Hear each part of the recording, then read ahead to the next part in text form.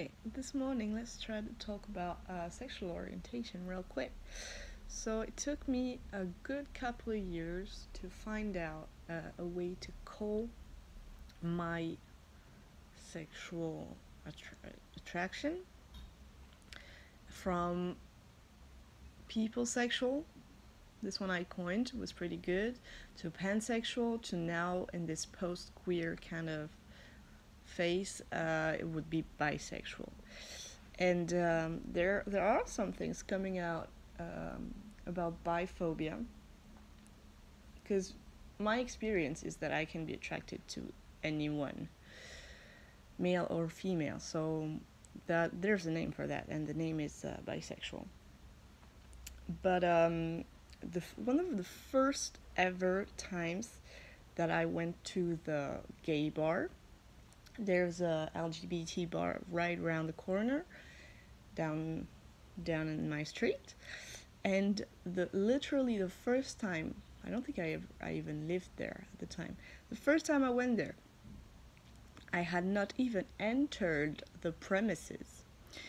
We were right outside, starting to get in, chatting, and there was a gay man, maybe 40, 50, and he was like, there's no such thing as like bisexual.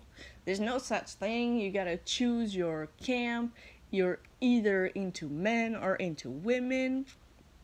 And so, even before entering a space that is supposed to be LGBT, but it's more like G, obviously, um, there was already this negation of that experience.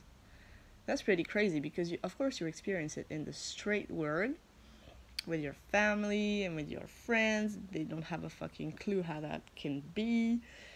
But to experience it in an LGBT environment. Anyway,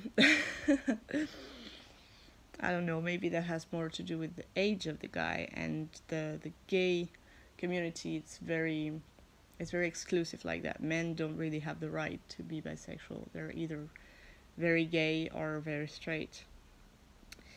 But I also saw that women have a much higher chance of being assaulted when being bisexual, which definitely I think has played a part in my case. So yeah, it's interesting to see these talks now of biphobia and everything. Thanks for watching.